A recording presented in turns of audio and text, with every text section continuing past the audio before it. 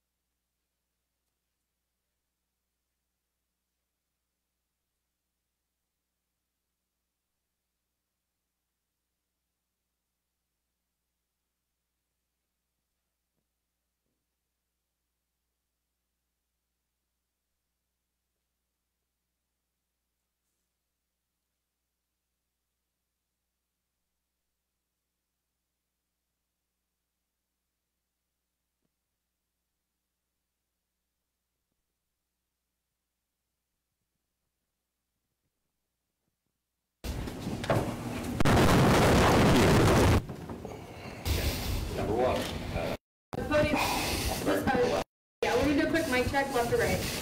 Hello? Are you right? I'm always right. Hello, Susan? Hi. 1, 2, 3. Okay, look. Yeah?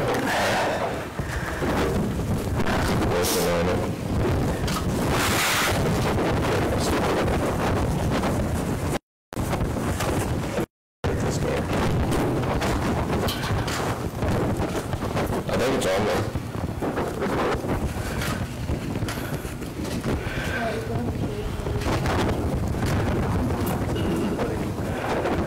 So, can I ask a question? Where's a timer? It's the same thing with this is, Does it say 30? No? Okay.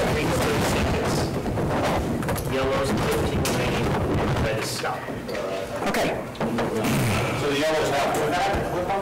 Yeah, hold on. I got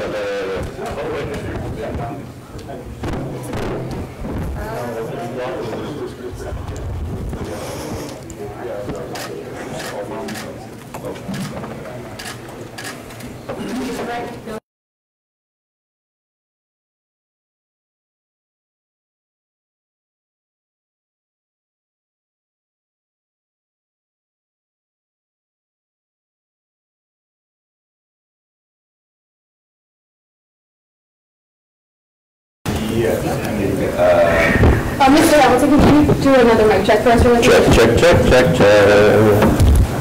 Hello? So I keep talking, we go. Okay, here we go. Awesome. Okay, thanks.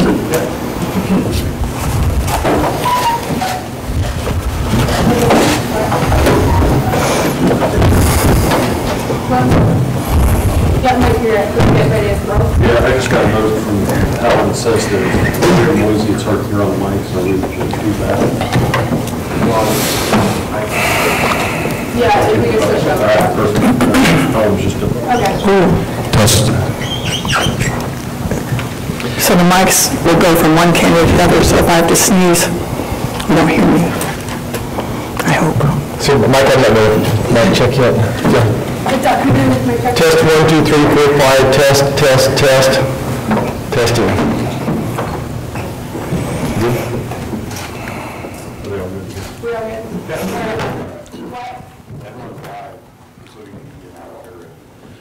Good morning.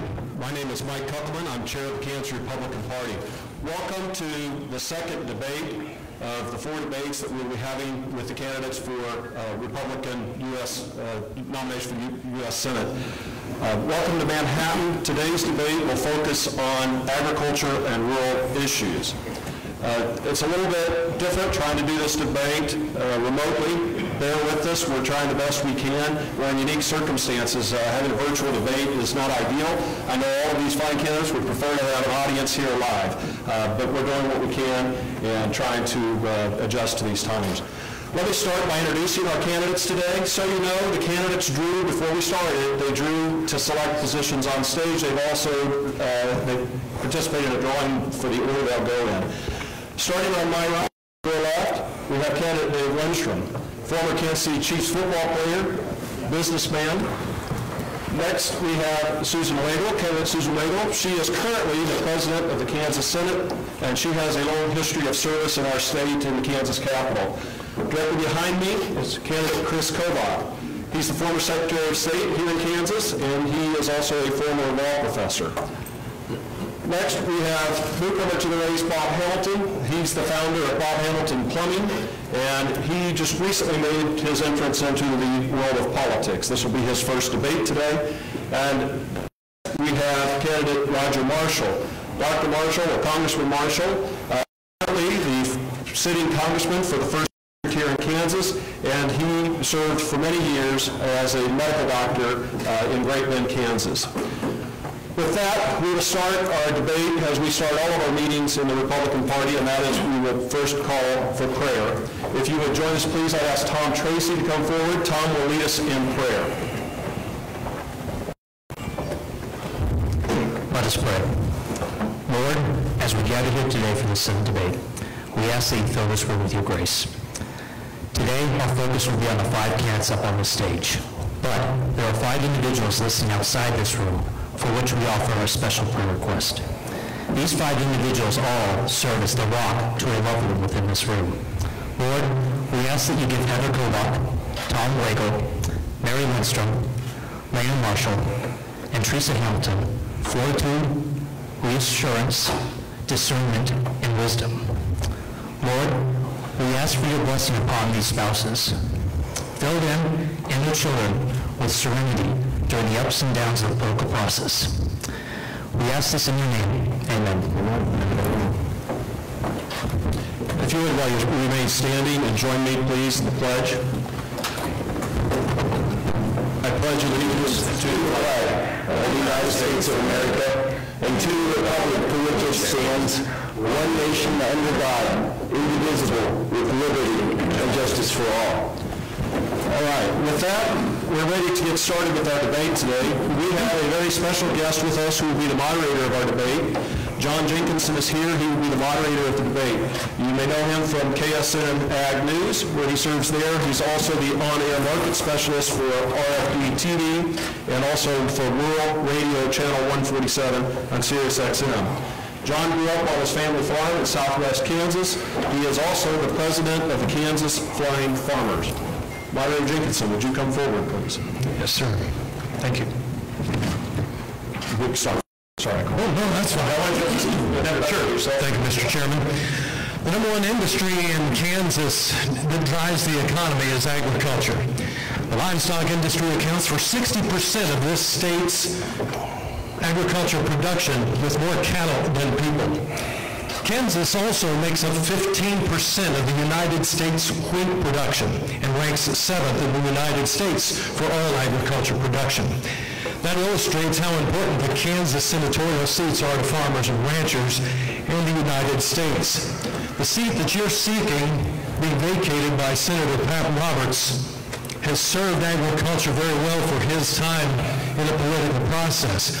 He has served as both the House and the Senate Ag Committee Chair, something that's never been done in the history of our country. He's also been instrumental in writing many of the farm bills and rural legislation. With less and less representation in Washington, farmers, ranchers, and all of rural Kansas is going to be counting on you to make sure that their voice is very loud and very heard in Washington, D.C. The answers that you give here today may be some of the most important statements you make to rural Kansans, farmers, and ranchers. And so I wish you all good luck, and thank you very much for making time for us today. We drew for order this morning, and it's time for our opening statements. Mr. Hamilton, you drew number one. We have 2 minutes for your opening statements this morning. Mr. Hamilton, you go first. Thank you. I am Bob Hamilton, and many of you don't know me, so let me get up to speed. My wife Teresa and I have 12 kids and 11 grandkids. So let me answer some questions that probably just popped into your head. Yes, we are pro-life. Yes, we are Catholic. 6 boys, 6 girls, no twins, 1 wife, and yes, Teresa is a saint. Now, the saint and I started our plumbing company back in 1983. I was in a plumbing truck running service calls. She answered the phones. Today, the company employs over 160 people with high-paying jobs and health care for everyone. Now, I have not been angling for a political office my entire career.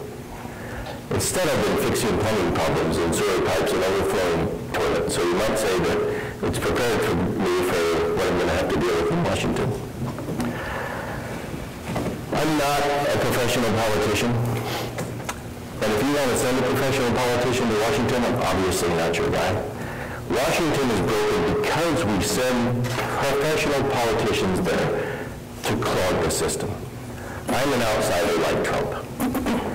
I want to drain the swamp. I'm a true conservative from Kansas that will defend life, defend our borders, and defend our Second Amendment. I'm the one candidate who has created a job from scratch that with high-paying jobs. So I know when I get to Washington, I can help President Trump rebuild this economy. If I am your nominee, you can know that you will get a true Trump conservative from Kansas with common sense that can win in the fall. So, if you want to fix Washington, I got the tools for that. Thanks. Mr. Marshall? Good morning. Kansas is a state with more cattle than people. Agriculture powers over 40% of our economy, and the hardworking farmers and ranchers of Kansas know I have their back. Growing up on a Kansas farm, I learned lots of life's lessons. I learned about the importance of an appreciation for the land, and the importance of hard work, the value of a handshake. And just like the farmers and ranchers who know I have their back, President Trump knows that I have his back. 98% of the time, I have voted with President Trump. 98%, that's something no one else can say, that through good times and bad times, through multiple issues, I've stood beside our president. Listen, we need to stop and talk for just a second about the coronavirus. We need to mourn those who have lost and pray for those who are still ill. But my biggest concern today for this state is the emotional scarring out there, the poverty-related illnesses, the loneliness, and the economic challenges put before us. Folks, it's high time that we open this Kansas economy once again in a safe, responsible fashion, that we send our kids back to school this fall in a safe, responsible fashion. It's been an honor to serve Kansas on the House Agriculture Committee. It's been an honor to have the endorsement of Kansas Farm Bureau and the Kansas Livestock Association and a champion for agriculture, Senator Bob Dole. It'd be an even greater honor to serve this entire state as your next senator. And that's why I'm here today, to ask for and earn your vote to be your next United States Senator and be the next senator to give Kansas a voice on the Senate Ag Committee. Thank you, and I look forward to this discussion. Mr. Lindstrom. Thank you. First of all, I want to welcome everyone and wish all the audience a happy Memorial Day as we remember our descendants and those who have gone before us. I am not the typical politician that you're used to hearing in a forum like this. I played defensive end in the NFL for 9 years, and I know how to mix it up in a hostile environment, and that's exactly what Washington is these days. Washington is a dangerous place, and business as usual is not going to get the job done. This job is going to require toughness and grit.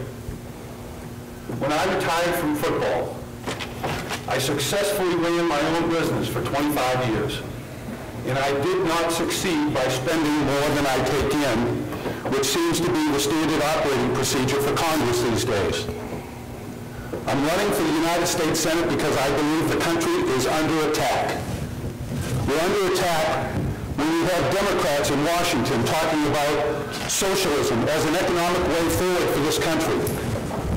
We're under attack when we have Democrats calling for open borders at the risk and at the jeopardy of our health and health of our citizens. We're under attack when we have Democrats who are disregarding the sanctity of life. They're disregarding the unborn. They're calling for post-birth abortions. Folks, pure and simple, that is murder.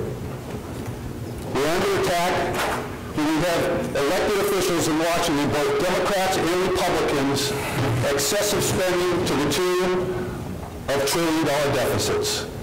When Mary and I retired from the Chiefs, we could have lived anywhere in the country. We chose to live in Kansas. And this Kansas is not going to stand, idly by and watch the sanctity and watch the quality of life taken away by short-sighted politicians who want to climb the next rung on the ladder. Mr. Lindstrom, time. Thank you. Mrs. Wagle. Thank you. My name's Susan Wagle. I'm a wife. I'm a mother to 7, a grandmother to 15. I'm a small business owner. Most important, I'm your Kansas Senate President, and I just led the legislature in a 24-hour marathon session to address the needs of Kansans in response to the COVID-19 crisis. I have just made sure you don't owe penalty and interest on your late due property taxes or your income taxes. I have just made sure that there's a new small business low-interest loan for farmers, for ranchers, for everyone who's having a hard time paying their bills. Most important, I just reined in Governor Kelly and her executive orders that were biased, that left all the big box stores open the entire crisis and left the little business guy out of business and shuttered for the last 7 weeks. She was order that went out on McPherson.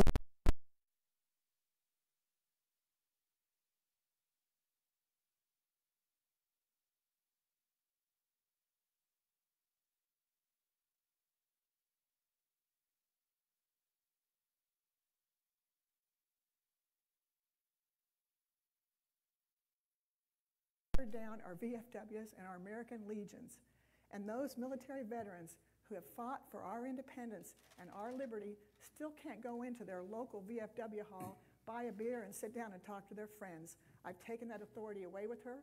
With the bill that we've passed, any emergency order that comes in the future will have to be approved by the leaders of the legislature. I'm the voice for the vulnerable, for the unborn, for small business owners, for those who don't have a lobbyist in Topeka or in D.C. I'm your candidate that listens to you, and I can't wait to get out on the campaign trail, meet you, hear your concerns, and shake your hands. Thank you. Thank you for this opportunity to share with you my values and my concerns. Thank you. Mr. Kobach. Isn't it funny how at election time suddenly everybody on the Republican side becomes a conservative, but then after the election they go into office and they emerge as something else? Well, those of you who followed me in Kansas over the last few years know that I have been a solid deliverer for the conservative movement. As your Secretary of State, I promised the most secure elections in America and delivered. Photo ID, proof of citizenship and security for our advanced ballots that many will be using during this crisis. In immigration, you know my record. I've been advising President Trump for over 4 years now on his immigration policy. I represented those 10 ICE agents who sued the Obama administration, and in the past year I led the construction of the first ever privately funded wall in American history. I will now make a commitment to you about the future in the Senate. I can deliver in 3 ways that others cannot. First, I will carry the ball for the president on immigration. I'm already helping him draft the upcoming immigration bill, and I will carry the ball and know this issue more than many other senators can claim.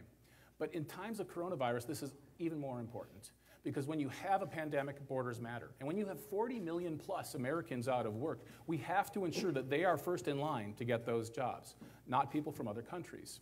Secondly, judges. I was a law professor for 15 years, and I can spot an activist judge a mile away. We need a voice on the Judiciary Committee who can ensure that activist judges do not make it onto the bench. And in so doing, I will protect life, the Second Amendment, and the rest of the Constitution. And finally, cutting government. There are a lot of people who claim to be for small government on our Republican side, but few actually put their money where their mouth is, or actually follow through in office. When I was Secretary of State, I cut our agency's budget by 34% over 8 years, and I'll take the same approach in Washington. This too is more important after the coronavirus. The left has added $3 trillion to our budget, and now they're declaring that that's the new normal. To change that, to go back to where we were, we have to have fighters who will cut and will be serious about cutting spending. And so if you entrust me with your vote, I will deliver for the conservative movement once again.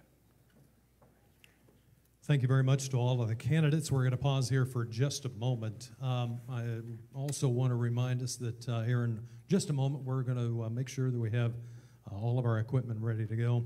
We're going to start the question portion of today's debate. That'll be a 90-second response. If there is one of the other candidates that's directly addressed, that person that is directly addressed will have a 45-second rebuttal. And again, I'll ask you to be sure and watch our timer here. The signals will be the same, and we'll get underway here in just a moment. Mike? Yeah, I apologize to the candidates. This is an unusual way that we're having to do this debate. I'm getting notes that the audio has not been perfect during your opening. We're going to just take a couple of minutes here, and I want to make sure we get the audio.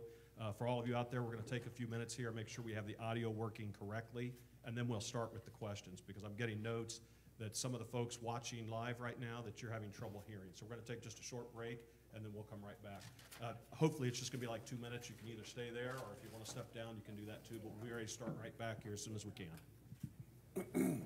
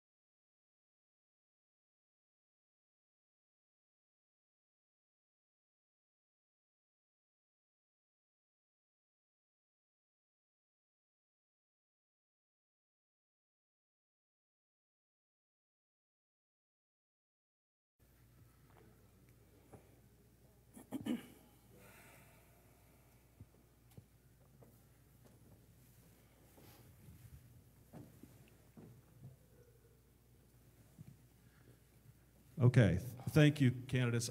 My apologies again. I know these debates are very stressful, and it doesn't help when we have technology problems, but you understand this live streaming is really a challenge for us.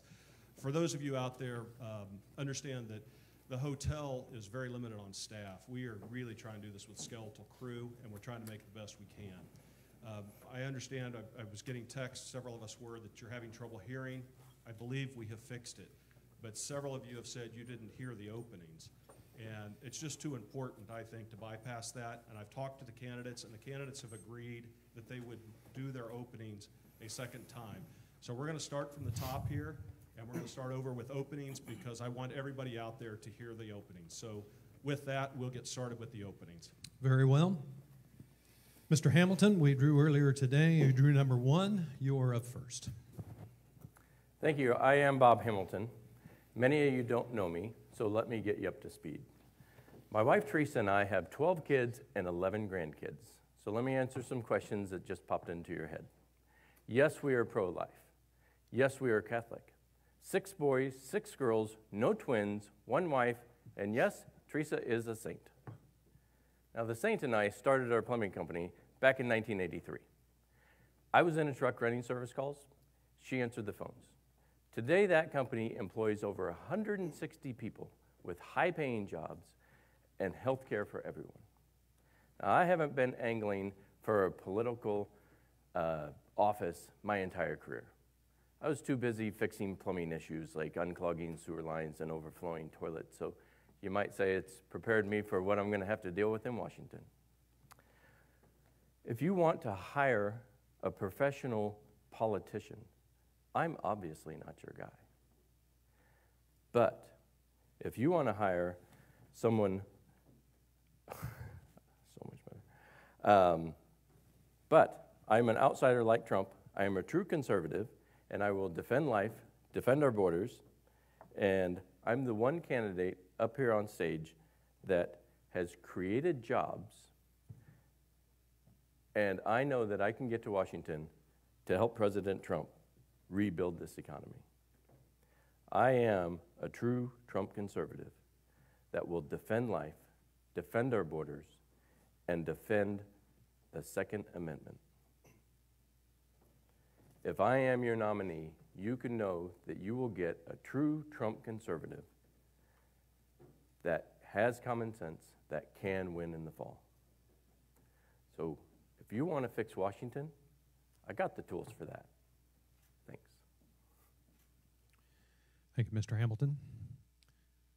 Mr. Marshall. Good morning. Kansas is a state with more cattle than people. Agriculture powers over 40% of our economy, and the hardworking ranchers and farmers of Kansas know I have their back. And that's why the Kansas Farm Bureau, the Kansas Livestock Association, and Senator Bob Dole have endorsed us. Growing up on a Kansas farm, I learned many of life's greatest lessons. I learned an appreciation for the land, the importance of hard work, and the value of a man's handshake. Sitting on the House Ag Committee has been a great honor for me to give Kansans a voice, to stand beside President Trump and write a strong farm bill, to work on fair trade agreements, to get E15 year-round, and to roll back waters of the U.S. And just like the farmers and ranchers of Kansas, President Trump knows I have his back. That's because I have a 98% voting record with President Trump. 98%, one of the top 10 voting records in all of Congress, that I've stood beside President Trump through thick and thin, in good times and bad times, that we've stood beside him just not in word, but in deed. And I'm the only person up here that can say that I've done that. Listen, even though today's discussion is about agriculture, I want to turn the page and talk about the coronavirus just for a second. We need to stop and mourn those who've lost their lives. We need to stop and pray for those who are still ill. But my biggest concern today is the loneliness out there, the emotional scars from this illness. I'm concerned about the poverty-related illnesses, and I'm concerned about the economic challenges this virus has left us. Today, even yesterday, we need to get Kansas back open for business in a safe and responsible fashion, and we have to get our kids back to school very soon. We're looking forward to this fall. Today, I'm here to ask you for your vote and your support, to earn your vote and your support to be your next congressman and give Kansas its next voice on the Senate Agriculture Committee. Thank you, Mr. Marshall. Mr. Lindstrom. Yes, thank you. I'm Dave Lindstrom, and I'm running for the United States Senate in the state of Kansas. I'm not the typical politician that you're used to hearing in a forum like this. I played defensive end in the NFL for 9 years, and I know how to mix it up in a hostile environment, and that's exactly what Washington is these days. Washington is a dangerous place, and business as usual is not going to get the job done. This job is going to require grit. When Mary and I retired from football, I successfully ran my own business for 25 years, and I didn't succeed in my business by spending more than I took in, which seems to be the standard operating procedure in Congress these days. I'm running for the United States Senate because I believe the country's under attack. What else would you call the Democrats touting socialism as an economic way forward in this country? What else would you call the Democrats calling for open borders at the expense of life, liberty, and the health of our citizens? And what else would you call the Democrats' disregard for the sanctity of life, their disregard for the unborn? They're calling for post-birth abortions. Folks, pure and simple, that's murder. And what else would you call? Democrats and Republicans alike, unsustainable spending that's leading to trillion-dollar deficits. Folks, when Mary and I retired from football, we could have lived anywhere in this country. We chose to live in Kansas because we thought it was the best place to live, to work, and to raise a family. And this Kansan is not willing to stand idly by and watch the quality of life that we enjoy taken away by short-sighted politicians who are looking to climb the next rung on the ladder, who are trying to get elected or re-elected so that they can be somebody. Folks, Washington needs to change if we're going to remain a sovereign nation. I want to be your next U.S. Senator. Go to Washington, support President Trump, and be that change for you. Thank you. Thank you, Mr. Lindstrom. Mrs. Wagle. Thank you. My name's Susan Wagle. I'm a wife, a mother to 7, a grandmother to 15. I'm a small business owner. Most important, I'm your Kansas Senate President, and I just led the Kansas legislature through a COVID-19 response marathon session that went 24 full hours as we solved problems for the people of Kansas. We made sure that if you're late on your property tax payment or your income tax payment, that you don't have to pay penalty or interest. I made sure that small business owners, farmers, and ranchers have access to a new, very low interest loan program to help them pay their back due bills. Most important, I reined in Governor Kelly. Her emergency orders have been discriminatory. She's left the big box stores open during the entire crisis and shuttered doors for small business people in the state of Kansas. She alone is the reason why the barber in McPherson had an arrest warrant. Most important, her new orders, what we called 1.5, she shuttered down youth sports. Our kids were ready to go out and play basketball and baseball. They were ready to see their friends again. And even now, as I stand here, she has kept the doors to our VFWs and our American Legions closed. Our military veterans who fought for independence and liberty still can't go into their local membership-owned facility and sit down and buy a beer, have a drink, and talk to their fellow military veteran. When this bill takes place, she will not have any more emergency orders without the approval of the leaders of the legislature. We're going to open up Kansas. We're going to open it up safely. I can't wait to get out on the campaign trail again, shake your hands, meet you face to face. I am your conservative candidate who's been here for you, who's been the voice for the vulnerable, the voice for small business. I'm not funded by the lobbyists in D.C. I'd love to have your vote in August. Thank you, Mrs. Wagle. Mr. Kobach. Every election year, you hear Republican candidates say the same thing. I'm conservative. I've always been conservative. But then when they get into office, you see something different. Some are, but a lot of them are not. You guys know my record. As your Secretary of State, I promised we'd have the most secure election system in America, and I delivered. We have photo ID, proof of citizenship, and equivalent security for mail-in ballots. I delivered for the conservative movement. You know my record on immigration. I've advised President Trump for the past 4 years on immigration policy and continue to work with him. And I will be working with him to deliver the new bill in the Senate that we're currently working on in the White House. I've also represented the 10 ICE agents who sued the Obama administration in 2012. And last year, I led the construction of the first ever privately constructed border wall in United States history. These are deliveries that I've made for the conservative movement. I've said what I'm going to do, and I deliver. Now, as your senator, I'm making 3 promises. First, on immigration, I'll carry the ball for the president in the U.S. Senate. He needs someone who knows the issue frontward and backward. I'll be that person. And in times of coronavirus, borders matter. If you can't control who comes into the country, you can't protect the country. And when 40 million Americans are out of work, they do not need to be competing against both legal and illegal foreign labor to get back into the workforce. Second, judges. I was a professor of constitutional law for 15 years. I know what an activist judge looks like. And unfortunately, many senators, including Republican senators, have not been good at stopping activist judges from getting on the bench. I will do so, and in so doing, I'll protect the right to life and the Second Amendment. And thirdly, cutting government spending. A lot of people talk the talk, but they don't walk the walk on that one. I have. As Secretary of State, I cut my budget by 34% over 8 years, and I'll take the same approach to Washington. This, too, is critically important after the coronavirus. The Democrats think that the extra $3 trillion is the new normal. I will not let it become the new normal. I will fight for our conservative values, and I will deliver once again. Thank you, Mr. Kobach. We'll now move into the question part of our debate here this morning. And this will be a rotating order. First up, Mr. Marshall. The question, currently, do you have any ties to production agriculture? Well, of course I do. Our family happens to be the proud owner of about 800 acres of land.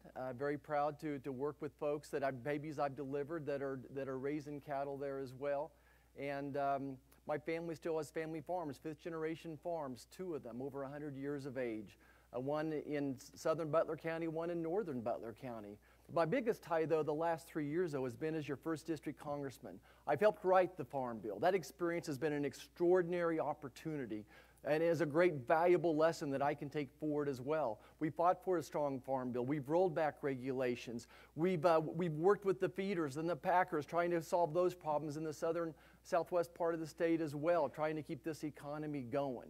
Very proud to go down there and work with the president to keep the packing plants going, to do good testing down there, and to work in their ICUs and their emergency rooms. So I've been tied to production agriculture my whole life, as a matter of fact, and very proud to do that. Okay. Mr. Lindstrom. Yes. I do have ties to production agriculture. I have a farm in Miami County, 40-plus acres down there. And if I weren't here today, I'd be down there mowing, cutting branches, making sure that property, that's how I decompress. I love it. I love the state of Kansas. But do I have ties to Production Kansas? I've been involved in a program called Leadership Kansas. I served as chair of that organization. And I think the main idea of that organization is to tie people from different parts of the state with other people in the other parts of the state, build relationships so that when things are important to them, they become important to me and vice versa. I do have ties to the production of ag in the state of Kansas. Last week, I went out to western Kansas and I met with the cattlemen. And at the end of that meeting, I learned that we have a dire situation in this country and in this state. And I wrote a letter to the president explaining what I thought and what I heard from those folks in western Kansas. So yes, I do have a tie to production in ag in the state of Kansas. Mrs. Wagle. I'm a small business owner. I'm a gardener, and although I'm not a big producer, I've been your voice in the Kansas legislature for many years. 2 years ago, when farmers and ranchers said I can't afford my health insurance anymore, I passed a bill that gave you insurance outside of the Obamacare mandates. Your health insurance costs have gone down sometimes 50%. I have been your voice for many years, the voice against the big interests who didn't want that bill, like the insurance companies. No, I'm not funded by the big lobbyists who have big interests. I'm here for the little guy to make sure that you can continue to produce your crops, to make sure the supply chains start to open, to look into the regulatory problems we're having right now with the production lines in ag. I'm the voice for small business, for ag, for farmers. I carry your bills, and I'll continue to do that in the U.S. Senate. Mr. Kobach? Yes, I do have ties to agriculture. My wife Heather and I and our 5 girls live on a crop-producing farm. It's not a huge farm, 175 acres, but it is a significant chunk of our income. And of course, in the past, like many of us, we have ties to farming. My father and mother-in-law were John Deere dealers who lived on a farm. My grandparents owned a couple dairy farms. And so, of course, I think most of us have ties to farming. But I actually have soybeans in the field and actually have a very clear sense of the economics of farming, at least on a small scale, and I see what's happening with many of the bigger farmers in Kansas. You know, the soybean price right now is $8.35 a bushel. We just drilled our soybeans in a couple days ago. I'm hoping that the price will rise. I'd love to see $16 a bushel like it was in 2012, but it probably won't get there. But I understand what the soybean farmer or the wheat farmer is up to. Those are our 2 crops that we drill. And I also have a good relationship with President Trump. In fact, he and I were just on the phone last week, and I was talking to him about the price supports of 2019 and how they did make it good for Kansas soybean farmers. With the combination of the price supports with the price of soybeans meant that we were better off in 2019 than we had been in the previous 2 years. And I think it's important to have a voice for Kansas that knows the president and can convey that to him. But one point about Roger Marshall, he claims he's so happy to be on the Agriculture Committee. Then why in 2018 did he try to get off the Ag Committee and trade that for a seat on Ways and Means? If he's so committed to farmers, he wouldn't have done that. Mr. Marshall, rebuttal, 45 seconds. Yeah, once again, that's fake news, Chris. Certainly I had a plan to get on the Ways and Means as well as stay on the Agriculture Committee. I would have never left Kansas without a voice on the Agriculture Committee. That's simply not true, and that's why I've worked so hard on Kansas agriculture policy. And not, you know, a farm bill is so much more than just crop insurance. There's commodity support programs, there's conservation programs. There's so much for rural America in there as well. So proud of all the work we've done for the high-speed internet. There was $680 million for high-speed internet in that last bill that we did. And since then, we have another $1.5 billion dedicated. We've taken some of those rural development loans, and we've helped build hospitals in Osborne, Kansas, and we've helped to take out loans in residence halls in Lindsborg, Kansas. So a farm bill is so much more. Time. Thank you. Mr. Hamilton. First of all, this Memorial Weekend, I would like to take a moment to remember those who have served so we can continue to have our freedom. But yes, I am a hunter. Yes, I own some farm ground. And I work with 4 different farmers. So I know the issues because I talk with these farmers. Every one of the farmers that I talk to, they want trade, not aid. 100%, I've yet to talk to a farmer that wants to be subsidized. But the fact of the matter is, we need to stand behind our farmers. We need to have a farm bill. Every one of the farmers I talk to is 100% behind President Trump in the trade deals. They know that he's getting better trade deals for them and for their future generations. China cheats, and we need to deal with China. China rigs the system, and they steal our technology. We have a China problem in this country that needs to be solved. And President Trump is doing that, and our farmers are 100% for him. We also, I talk to them, and they need less regulations, but they need government to get out of their way. That's what I will do when I go to Washington, is to get less government, less regulations, and get a farm bill. Thank you. Second question then. And Mr. Lindstrom, you're going to lead off with this question. If elected for this particular position, what would you do to help make it possible to make it feasible for young folks to be able to come back and go back to farming, for those who have either left the farm or those who want to farm? Okay. It's a great question. And Kansas is a leader. The agricultural industry, as you've mentioned, has been mentioned here today, is probably the most important industry in the state of Kansas. Food supply should be a national security issue. Kansas should be a leader in this field. Kansas can be a leader in this field.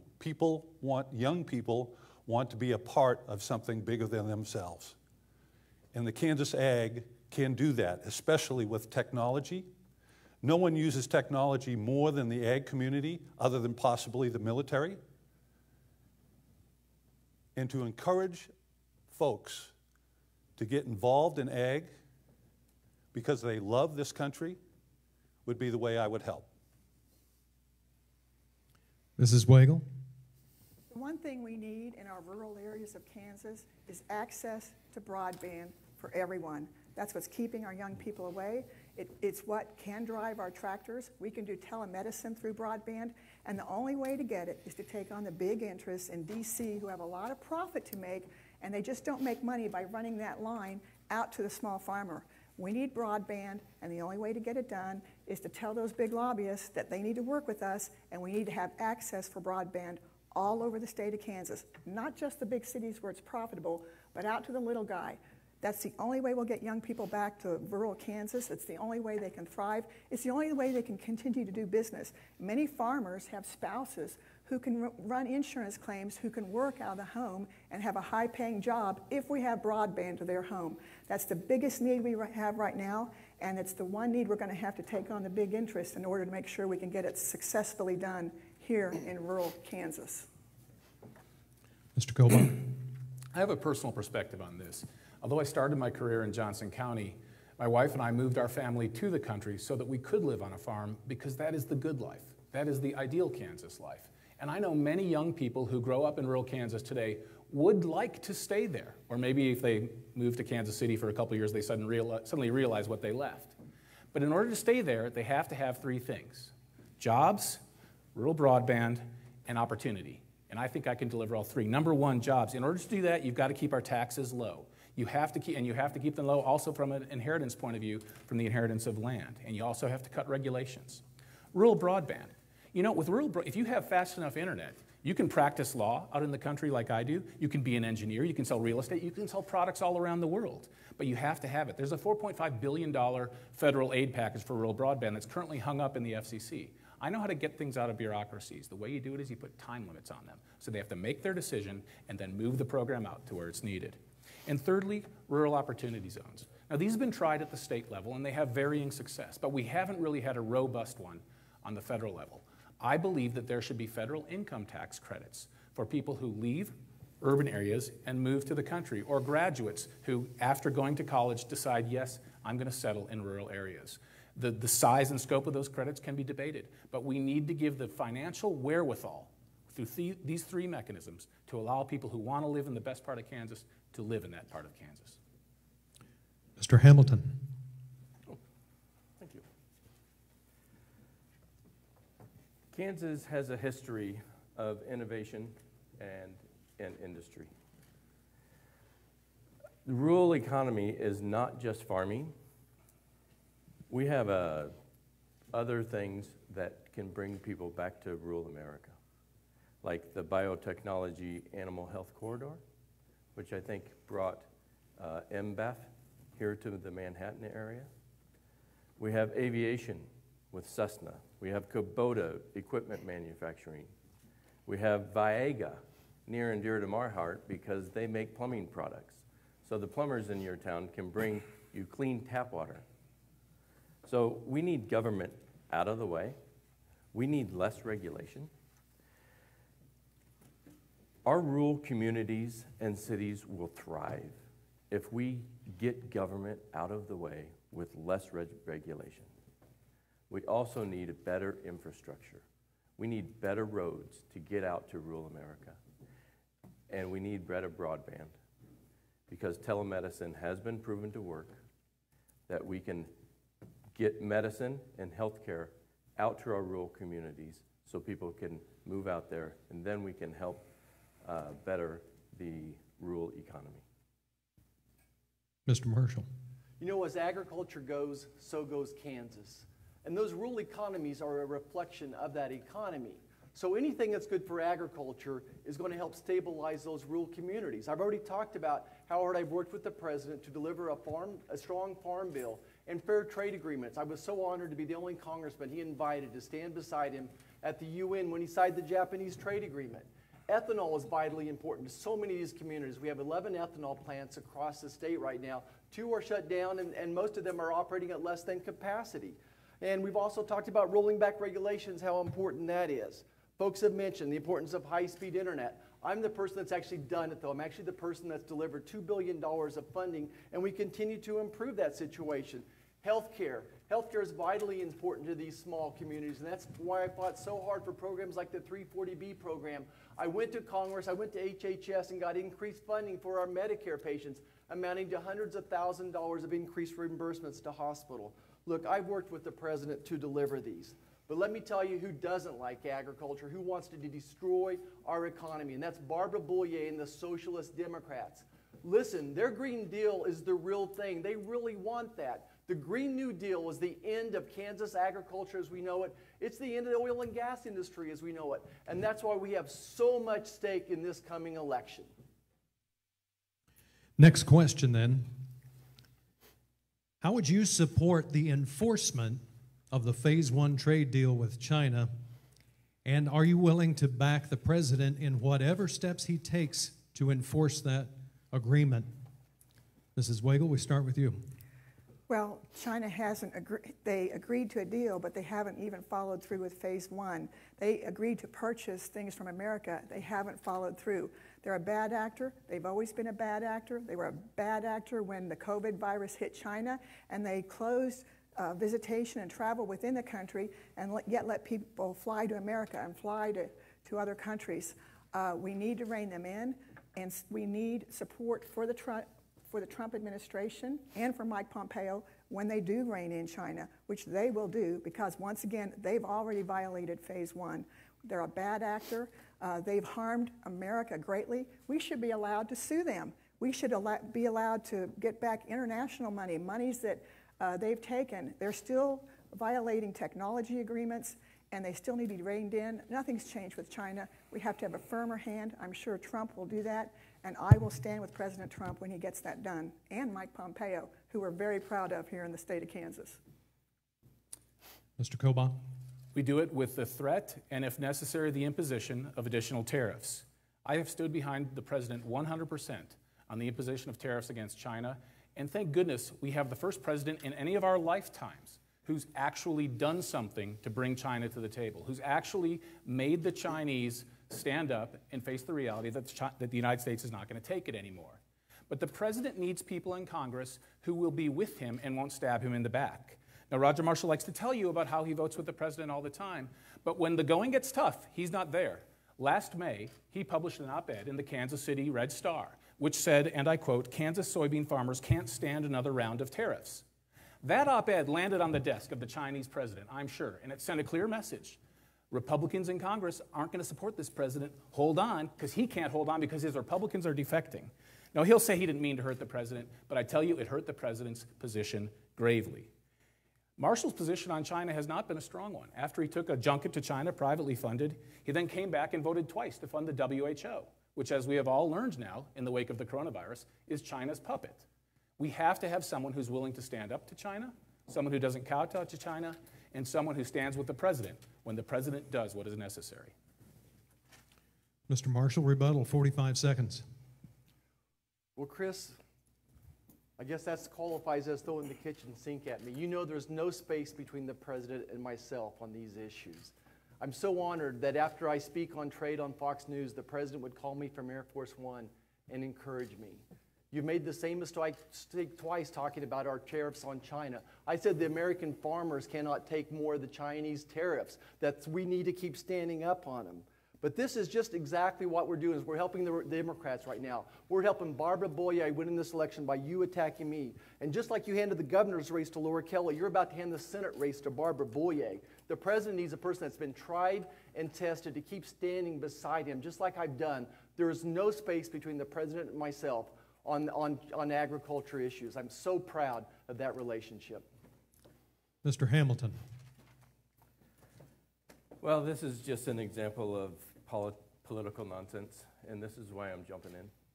Because we don't need to just keep arguing about problems. We need to fix them. We need an outsider that can go to Washington and fix problems and not just argue back and forth. It's just the reason I'm jumping into this. We do have a trade issue, and we do have a China problem. We cannot trust China. We never could. China rigs the system. We know that they cheat, and we know that they brought us this pandemic. And we need to get our manufacturing back to the United States for all of the drugs that are made in China and all the PPE products. And now they're holding us hostage because they brought us this virus, and now they are stockpiling them, and they don't tell us that this virus is coming. So let's get our drugs manufactured back into the United States. Let's get our PPE products manufactured in the United States, and let's get a better trade deal with China, and we have to be tough on China. So I stand behind President Trump. I know our farmers are 100% behind him. He will get us a good trade deal. Mr. Marshall. You know, we have a couple secret weapons when it comes to these trade agreements, and one of them is our USTR, Bob Lighthizer. And what most people don't realize is that Ambassador Lighthizer came in under Senator Bob Dole, and he drew up a great trade agreement with enforcement in it. So I'm the person that stood here beside President Trump working through these trade wars, and there's tariffs already built in, so those can be implemented. And we are keeping a very, very, very close eye on the situation right now, and we're going to keep putting pressures on them. Soft on China, my goodness, you should take a look at our website right now, on our official website, and you'll see how tough I've been on China, the op-eds we've written, the legislation that we've signed on to. As a matter of fact, on January 28th, I was the first member of Congress to stand on the House floor and call out China on this whole issue, calling out and giving the warning sign to all of Kansas that this virus is on its way and we better get ready. So I've been so proud to work with President Trump, whether it's stopping China or stopping this virus as well. But you want to know who's soft on China? That's Joe Biden. Joe Biden is another failed candidate who brings fake news all the time as well. He's the person who came out against the president's embargoes against China. He came out against the president on the trade, on the transportation as well over here. Nancy Pelosi, another person who's soft on China. And I can assure you, if we hand this seat over to the Democrats, that Barbara Boyer will be another person that's soft on China. I'm the person that has continuously stood beside the president to stop bad trade agreements and to continue to stop the illegal things that the Chinese are doing. Mr. Lindstrom. Yes, thank you. It's not a complicated question. It's not a complicated answer. First thing is we support our president in his policies for tariffs. Secondly, we also want to put America interests first. Third, we're tough. We say what we mean, and we mean what we say. We need to keep the lines of communication open, because if we're not communicating with our allies and our adversaries abroad, we won't accomplish anything. I want to take just a second to talk about, as I have traveled around the state of Kansas and I've talking to farmers, they're not wonderful, they're not real enthusiastic about the impact on them as it relates to these tariffs. But they're willing to suffer short-term pain for long-term gain. They are true American patriots, but they do not want to be martyrs and die on this hill. Next question. Is there an excessive amount of corporate mergers in agriculture? Mr. Kobach, we start with you. Yes, there is, and it's because so much land has become available and has been snapped up by these corporations. And the core reason that so much land is becoming available is because we have a crisis in Kansas ranching. Did you know that in the last 20 years, nearly 6,000 Kansas family ranches have gone out of business? Meanwhile, the prices for beef at the grocery store are at record highs, and that was before the coronavirus. The packer is getting about $1,500 per head. for cattle, whereas the rancher right now in Kansas is losing $200 per head. There is something wrong with the price situation, the pricing practices in the industry. 11 attorneys general of the states have called on the Justice Department for an investigation into anti-competitive price collusion by the 4 large beef packers. I support that investigation. But more than that, Congress has to take action. In the House, there is the Prime Act, which will encourage, through deregulation, small and medium-sized packers to come back onto the table, to come back into business in Kansas and provide some competitive pricing. There are 42 co-sponsors of that bill, but not Roger Marshall. He's not stepping up for Kansas ranchers. On the Senate side, Senator Grassley has a great bill that I also support. It would require packers to buy at least 50% of all of their beef on the open or spot market. That would allow for transparent, competitive pricing. That, too, would help Kansas ranchers. I haven't heard Roger Marshall say anything about that. He's been there for 4 years and done nothing to stand up for ranchers. While Roger Marshall's been fiddling, while the Kansas ranches burn. Mr. Marshall, rebuttal. You know, I have the backs of the farmers and ranchers of Kansas, and this price diversion is an issue I've been taking on for quite some time. I didn't just wake up yesterday and start fighting this problem.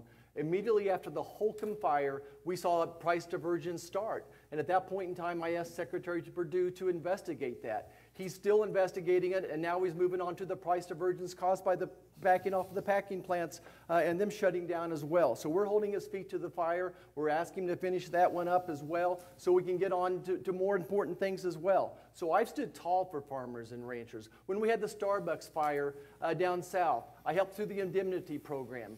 Look, I grew up working in agriculture. These are my friends, my family. I'm going to keep standing tall. And when you attack my policy, you're attacking the president's policy. Mr. Hamilton. We do have a problem with concentration. And one of our problems is with the meatpacking industry. We have 4 companies that are there, and we need more competition. If we don't have good competition, then we're going to have the price gouging that is going on and the price fixing that's been alleged. And yes, I fully support an investigation into that. It is not fair for our ranchers to bring their product to the food processors and they get lowballed the price. And then on the other end, the consumers are paying higher prices than ever. There's something wrong there. That needs to be looked at. That needs to be fixed. We need more competition in the meatpacking industry. We also need more competition because it could ruin our food chain supply. Meat is an essential product for Kansans, and we need more outlets, more places that our ranchers can bring their products to. So then we don't have these, they have better choices, let's say. Mr. Marshall. You know, I grew up on a family farm, and once upon a time, you could raise a family on 160 acres of good wheatland in Kansas, but that's not possible anymore. You know, the good news is that 85% of our farms are still family-owned, but they're bigger, brothers and sisters, cousins getting together to make up bigger farms. And they have to do that because the tractors cost $500,000 nowadays. So it's hard to harvest maybe 80 acres of wheat and pay off that $500,000 tractor or combine. You know, whether it's agriculture or whether it's the banking industry or healthcare, what creates consolidation of the industries are over-regulations. And that's why I've been working with President Trump since the day I got there to start rolling back regulations to allow more competition. You know, one of my best friends has the packing plant at Ellenwood Packing Plant, and actually Merlin has passed on, but his family still has it. They have incredible beef. And when I asked Merlin about expanding and letting that meat go across state lines, I wanted to send some for Christmas to some of my friends. He said, Roger, we can't afford to do that. The regulations are so tough that we can't do that. So that's the challenge right now. And the packing plant, 4 particular companies own 90% of the business. So we need less regulation so people can start a business and still make it. So I'm going to keep working with President Trump and his Justice Department to make sure that we don't have little oligopolies out there running things. Mr. Lindstrom. The answer to the question, are there too many corporate mergers, is yes, there are, especially in the ag business. As been mentioned, there are 4 major packers in the country. 3 of which are foreign-owned. Antitrust laws with just 3 packers. They get to change the rules. They get to lobby. The other problems are, in this industry, is mandatory country of origin labeling. They wouldn't have that. We need to have, people want to know what they're buying and where their products are coming from. Our Kansas ag farmers want that too. Ranchers want that. Also, when you have a limited number of packers, you have a control of how the money is spent in the checkoff program. The $1 a head per cattle each rancher has to pay, that money is supposed to go to marketing their product, beef. But too often it goes to lobbyists and benefiting the packers. But yes, we need to do that. I also would support Senator Grassley and Senator Tesler's 50-14 rule, which would create 50% of the market has to be a cash basis and killed in 14 days. Thank you. Mrs. Wagle. We are currently in a COVID crisis in Kansas in our packing plants. COVID has spread through the plants. Trump has said keep them open. We're now keeping them open with social distancing, but they absolutely cannot process the meat like they should. Our young ranchers are already bankrupt. They didn't have savings. Those who have been in the business for a while, they're living off their savings. They're about to go bankrupt. Yes, I absolutely support when President Trump said, let's look at this. This is possibly a monopoly because they're putting our ranchers in Kansas out of business, and we need to solve that problem. The inequity really came through in this COVID crisis. Now we know we have a problem. Now we need to address it. And we can't let our ranchers and farmers in Kansas go out of business because they can't process their meat products. We're euthanizing beef. We're euthanizing pork. My goodness, we shouldn't have allowed this to happen. It should have already been prevented. I'm the voice for the little guy. I'm the voice for the Kansas ranchers and farmers and small business owners who are struggling right now, and I'm trying to solve their problems. I've been the reliable conservative voice for many years in Kansas, and I will continue to be that voice if I'm elected to the U.S. Senate.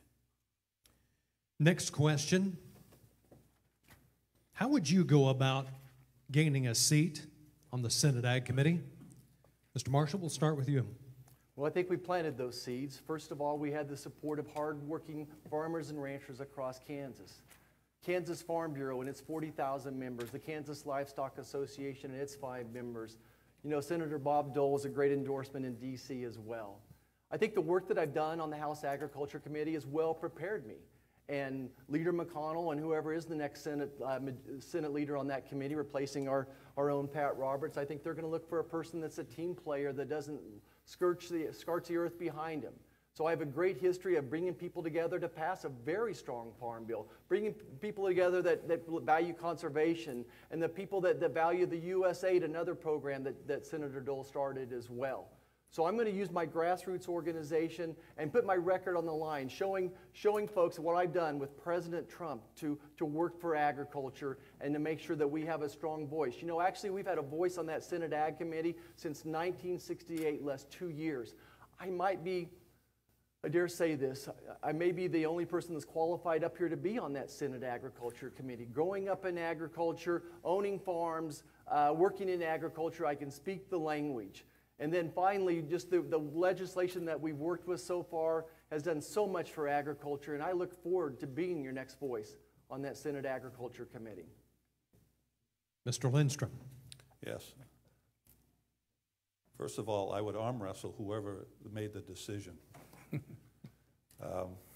Yes, I would gain a seat on the Ag Committee, and I'd do it for a couple of reasons. I'd be able to do it for, this is how I would convince someone. I would make sure that whoever's making those decisions know how passionate I am about my state and how important ag is to this country and how important our food supply is to our national security. And I would also let them know that there's no one on this stage or in this state that will represent the folks of ag better than I will, because not because I know a lot about ag, but because I will listen, I will hear what they say, I will act on what they do, I will follow up on myself, and then I will ask the people that I go out to talk to, the people of the ag folks of this state, to follow up and measure me. Thanks. Mrs. Wagle? Thank you. Getting on the Ag Committee would be my first priority, and once I'm on that committee, I'll never ask, as others have, to get off that committee. I've already traveled around to Farm Bureau committees all over the state and said that is my top goal. I've already sat down with Jerry Moran. I've already sat down with Pat Roberts, and I said, if I get elected, please help me. I want to be the voice of ag. I want to be the voice for the little guy who's getting hurt by the big businesses, and I want to be on that committee, and I will stay on that committee. I've traveled the state of Kansas already before the COVID crisis. I've been the voice of agriculture for many years in the legislature. I appointed Dan Kirshen, who was our Sedgwick County Farm Bureau president, and he's now our chair of ag, and I have a great ag committee in the Kansas legislature. We respond to the needs of Kansans, and I've stood with you for many years. I'll continue to stand with you, and my first priority will be get on the ag committee, and then once I get on, I promise to stay on. Mr. Kobach? I think Kansas has a very strong chance of maintaining a presence on the Ag Committee. We've had that seat there for many, many years, and I will too be asking for that seat on the Ag Committee. I think I have a credible claim to it. I think senators should ask for seats on committees where they add value. I'll be asking for agriculture because we live on a farm and we understand and we receive those price support checks and we see it firsthand. I'll also be asking for a seat on the Judiciary Committee because I have that expertise to add. I think that's important. But I think in addition to just being on the committee, you have to be willing to lead the committee. And I'm willing to say that there have been times in the past where the Ag Committee has made the wrong decision. Let's take country of origin labeling, which Dave brought up. That's a great point. We had mandatory country of origin labeling for a few years, but then there was a case brought by other countries, surprise, surprise, in the World Trade Organization. And the World Trade Organization found to no one's surprise that yes, if you tell people where beef comes from, they're more likely to buy American beef. Well, duh, of course. But after that, the Ag Committee had a hearing or two, and they decided to go ahead and surrender and stop doing mandatory country of origin labeling. I wouldn't surrender, and I would try to persuade my committee members that we have to fight back. We don't answer to the WTO, we answer to Kansas farmers and American farmers. I agree with Senator Josh Hawley that it's time to abandon the WTO. Before the 1990s, we had bilateral agreements with all of our trading partners, and we did just fine. The WTO has sheltered China and has sheltered other countries with unfair trading practices. So we not only have to be on the committee, we have to lead the committee. Mr. Hamilton? I'd love to get a seat on the Ag Committee, but I am an outsider, and you just got to show me how to do that. Because, you know, how do you begin?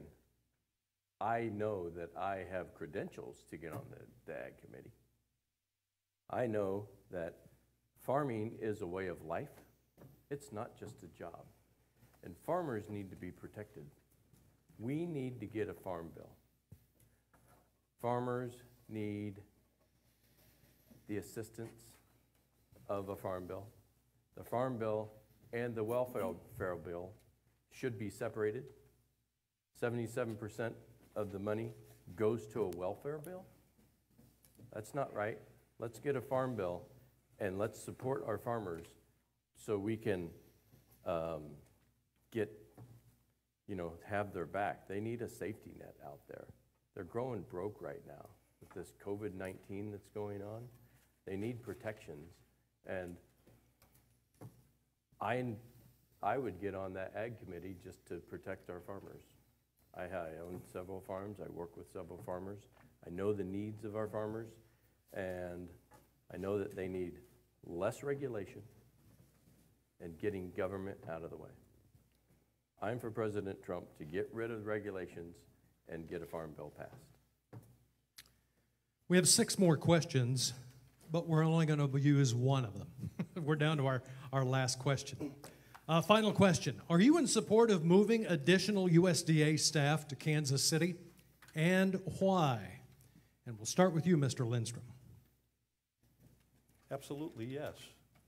I've said this repeatedly, that ag is the #1 industry in the state of Kansas. We have, between Columbia and Manhattan, the Animal Health Corridor. We have MBATH here in Manhattan. We have the National Institute of Food in Kansas City, moving to Kansas City, who brought 60 jobs recently. So absolutely. It has been mentioned here earlier that a great education and the prospects of good employment is what's going to bring people to this area. So absolutely, I would be in favor of doing that, yes. Mrs. Wagle? Well, I'm in favor of moving the Department of Ag to Kansas City, Kansas, not Kansas City, Missouri. We have a Sprint campus in Kansas City, Kansas that's absolutely perfect for the facility. I would have liked to have been around Manhattan where we have where we already have NBAF. But we're going to have to stick with Kansas City, and I would prefer for it to be on the Kansas side.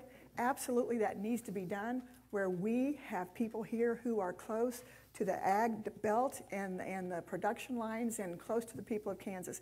It needs to happen, and I'll make sure it happens when I'm in the Kansas Senate.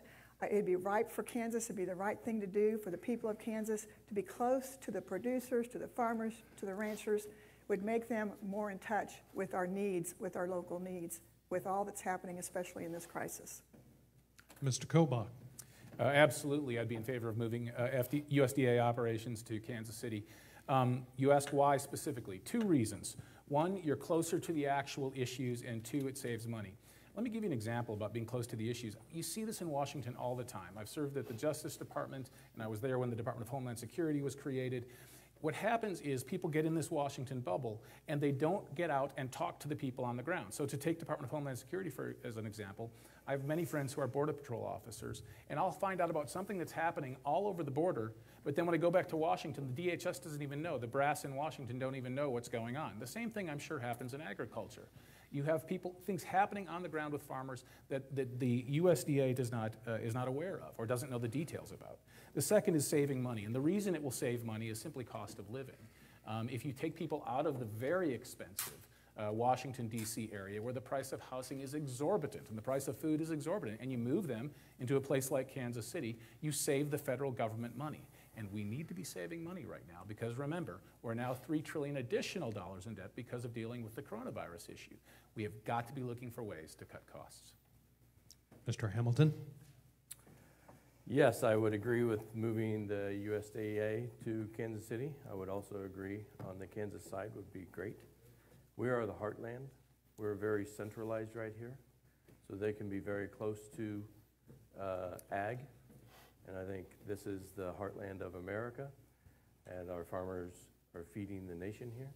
But we also need to make sure that we can get regulations out of the way so our farmers can get government out of the way.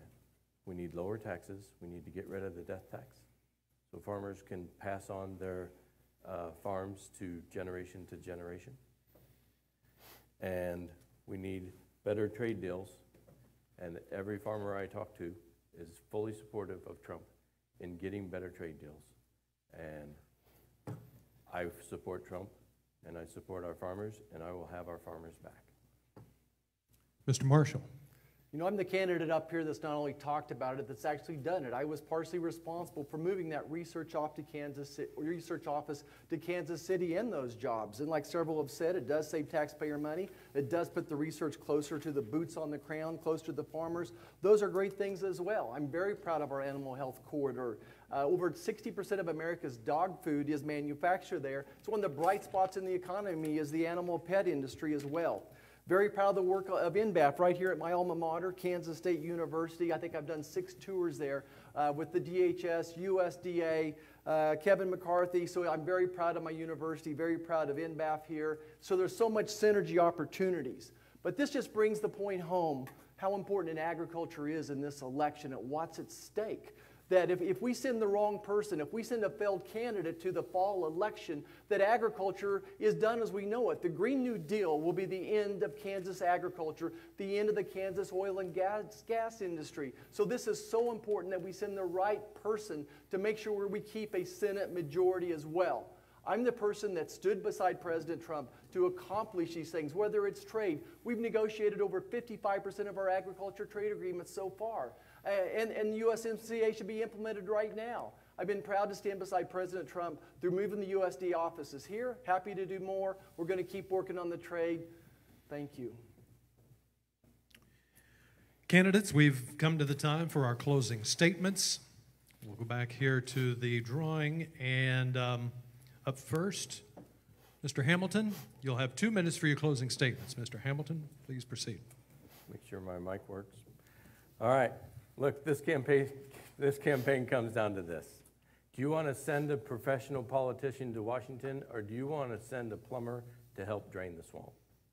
I'm not a professional politician, and I don't have all these canned answers. I don't do political speak. I speak plainly, but I speak of conservative, common sense values of Kansans. Now, we have one candidate who is conservative, but he can't win in the fall.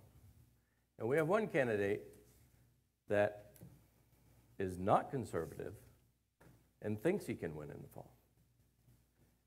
But we don't have to choose, because you're lucky. I am a true conservative that can win in the fall. And this is important. We have to win. The stakes are high. We cannot pick the wrong candidate and allow the Green New Deal or socialized medicine. We can't have open borders. I am a true conservative from Kansas that will defend life, defend our borders, and defend our Second Amendment rights. I will also be in full support of any conservative judicial appointees. I'm the one candidate up here that has created jobs, created a business from nothing. And I know I can get to Washington to help President Trump rebuild this economy.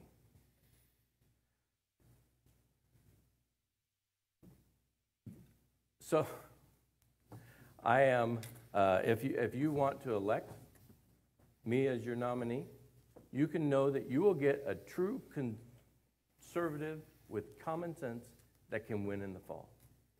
So Washington is broken, but I got the tools for that.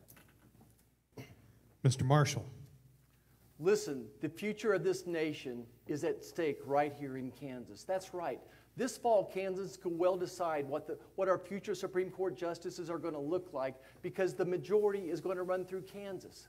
We're going to determine if we're going to have open borders in sanctuary cities.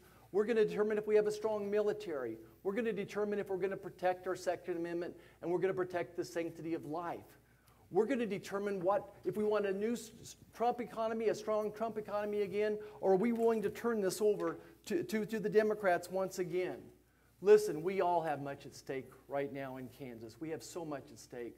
We cannot afford to send a failed candidate back this fall who will lose to Barbara Boyer and hand the Senate majority over to Chuck Schumer. Instead, we need to send a tried and trusted friend of President Trump, one that stood beside him through good times and bad times, through an impeachment, through the corona crisis, through the trade wars. Listen, Barbara Boyer and the Socialist Democrats will destroy our economy. They'll destroy our nation. They're going to destroy our way of life. And that's why we need to make sure we send a person that can keep the majority in Kansas' hands and in the Republican hands. Look, it's been a great honor to serve as your congressman. I felt President Trump build an economy once, and I'm going to help him do it again, but I'm going to need your help. And that's why I'm asking for your vote on August the 4th. Thank you so much. God bless each and every one of you that's listening. God bless your families. God bless our nation. And God bless my home, Kansas. Mr. Lindstrom. Thank you. Einstein, he had a definition of insanity: doing the same thing over and over again and hoping for a different result. I'm running for the United States Senate because I'm tired of the Kansas insanity. I've had enough of career politicians who are divisive, controversial, have a record of mismanagement, and losing to Democrats in big elections. Kansas can do better. I've had enough of short-sighted, self-serving politicians who campaign to be on the Ag Committee and once elected, lobbied to get off Ag and onto Ways and Means. Why? So they could fund their political ambitions. Do we want to repeat that again? I've had enough of party politics in the Kansas swamp that unprofessionally tried to take away the right of Kansas voters to choose their next senator. Have you had enough? If you've had enough, I offer you an option. I offer you a businessman, a proven businessman, who has the right combination of authenticity, of toughness, of temperament, of public service, and community commitment. I will always be committed to you, the Kansas voters, and I don't represent special interest. I win elections. I humbly ask you for your support in your vote on August 4th. God bless you, and God bless the great state of Kansas. Thank you. Mrs. Wagle. Agriculture is the backbone of the Kansas economy. It's very, very important that we send a leader to the U.S. Senate who's articulate, who's persuasive, who other people respect, who can gain the trust of everyone they work with in the U.S. Senate. I'm that candidate. I tell my farmers and ranchers that I'm a small business person. I create a product. I hope to make a product. But for farmers and ranchers in Kansas, they have to deal with other problems I don't have to deal with. They work under the orders of tariffs and trade deals that they had nothing to do with that affect their profit. They have to work under God-given weather circumstances. We never know if there's going to be enough rain, too much rain, or if we're going to be in a drought. And that's why agriculture leaders here in Kansas need a strong, articulate advocate in the U.S. Senate. I have a proven, reliable, respected record. I am pro-life. I have a 100% vote with the NRA. NFIB, you name it, 100% perfect record. And more important than that, my colleagues elect me to leadership because they respect what I have to say. They know I care about Kansans. They know I have a passion for protecting small business and protecting vulnerable life and protecting your gun rights. They know where I'm at. They don't have to ask. I'm the one lady who's already debated Barbara Boyer. I'll take her on in the general and I'll win. I win on the Senate floor. I've beat her numerous times. I'm the one candidate, the conservative voice that can beat that liberal voice in the U.S. Senate. You know who I am. I appreciate your voice. I have enjoyed working with you for many years, and I hope to continue being your voice in the U.S. Senate. Mr. Kobach. You know, they say you can tell something about a person by the company he keeps. And I've been honored over the course of my career to keep company and have the endorsement of leaders of the American conservative movement, like Ann Coulter, like Sheriff David Clark, like David Barton, and most recently, Dr. James Dobson. I'm honored to have those endorsements of those conservative leaders. I've also been honored to be endorsed early by Gun Owners of America and the National Association of Gun Rights, and of course I have an A+ with the NRA. And the Border Patrol Council got in and endorsed too, and they rarely endorse in Senate races, only when they feel that it is decisive that this person must be a U.S. Senator. But you know, you can also tell a lot about a person by who his enemies are. I'm the only person on this stage who has been criticized and called out by name by Chuck Schumer, Sheila Jackson Lee, AOC, and Rachel Maddow. Now, why is that? Did they just Google conservative and pick my name? No, it's because they've seen the specific things I have done in immigration and election security, and I pose a challenge to them and their agenda. So that poses a question for you. Do you want a go along to get along kind of senator, a gutless wonder who never takes a stand? Or do you want someone who poses a threat to Chuck Schumer, to Sheila Jackson Lee, to AOC, and to Rachel Maddow? You know, we're in a new, more combative era in American politics. Gone are the days when Bob Dole could reach across the aisle and shake hands with Scoop Jackson and work out a bipartisan deal that was in everybody's interest. The left has declared war, ladies and gentlemen, on our Second Amendment rights, on the right to life, on our Constitution, on capitalism. You go right down the list, and they're using the coronavirus now as an additional excuse to declare war on all that we hold dear. We need to send a fighter who will stand firm in the United States Senate. Yes, I will continue to be attacked by the media, but I don't care. Why don't I care? Because I remember that I'm working for you. Thank you. Thank you to all right, thank you. Thank you all for joining us today here from Manhattan, and a special thank you to each of our candidates. Dave Lindstrom, Susan Wagle, Chris Kobach, Bob Hamilton, and Roger Marshall. Thank you to all 5 of these U.S. Senate candidates. The debate was excellent today, and we appreciate you all taking the time to do this.